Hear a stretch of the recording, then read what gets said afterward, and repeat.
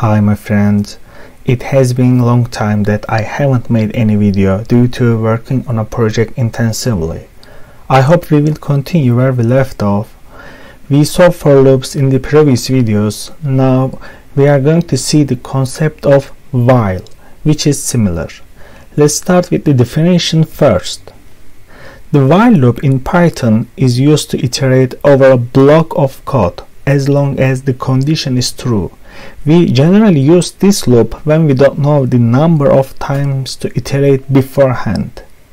We will soon understand better when we move on to examples.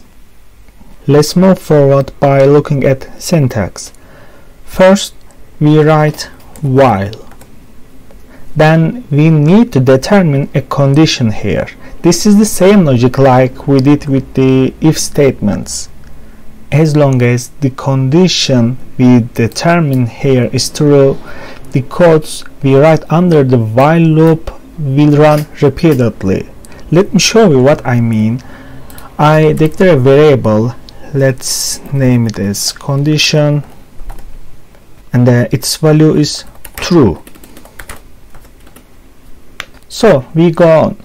I had already written the while keyword. Now I'm writing the condition I had defined above. So I just write condition here, and I put a colon, just we did with if statements. Now all the codes that we are going to write at this level will be executed repeatedly, because our condition is true here, so there is nothing to stop this while loop. Just remember what I said. As long as our condition here is true, the codes will be repeated continuously. Since we don't have anything to make the condition false yet, it will run forever. I just want to show you by just printing something. So let's say while loop is working, and then I run it. Look at the terminal. It is an infinitive loop. It will not stop forever because the condition here is always true. I will stop the terminal. The next question is, what if I made it false? What will happen? So let's see. I will run it again. So look at the terminal. Nothing happened.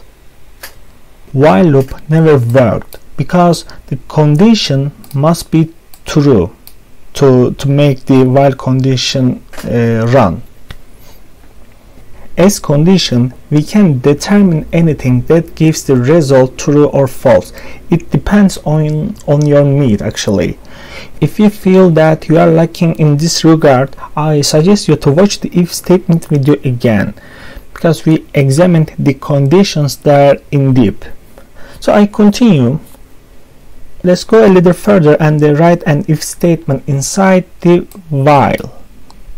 So I change the condition from false to true again, and I will add a counter here. Let's say 0, and I will increase the counter 1 by 1. Look here. As long as the condition is true, the number will always be increased by 1. But if we add an if condition inside the while loop and they make the condition false when the counter is 5, it will stop. Let me show you what I mean. When the counter equal to 5, we will make the condition false.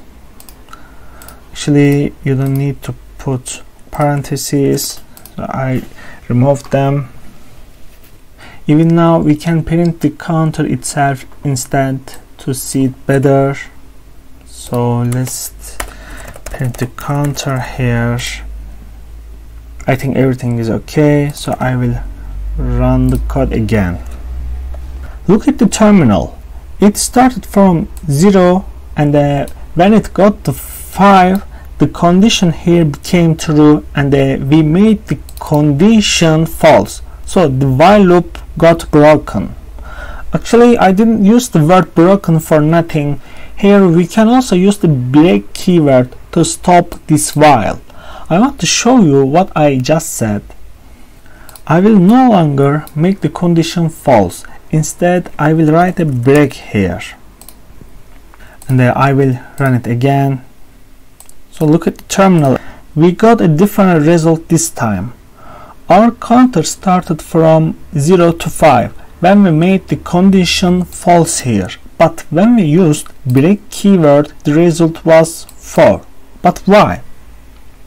To understand better, let's go back to our previous code here. So I will write the condition false again. In this code block, while loop started, and at every iteration, if condition check the counter value if it was 5. It was not 5, so it directly printed the counter here, and they increased the counter by 1. Then the same operation took place again until the counter was 5. So the question is that what happened when the counter is 5? The condition here became false and the codes here continued to work. I mean, the condition became false, okay, and then the print function run and the counter has been increased by 1. And from here it returned at the beginning, so the condition became false, so it didn't continue to work. But what happened when we put break here? So I will write it again. When the while loop saw the break keyword here, it quitted the loop as soon as it encountered this break keyword. There is such a subtle difference here. I hope you understand. Definitely practice it yourself, please, to understand better. Before ending the video, the last thing I want to say is that we don't need to write an if statement here. We can use the condition just next to while keyword here. As we can determine the condition here, so let me show you. I will remove it and I will write something, counter is less than 6. This means that the while condition will not be broken as long as the counter is less than 6. So let's run it again. Look, we got the same result here. I hope you liked it. Thanks for watching. See you in the next video.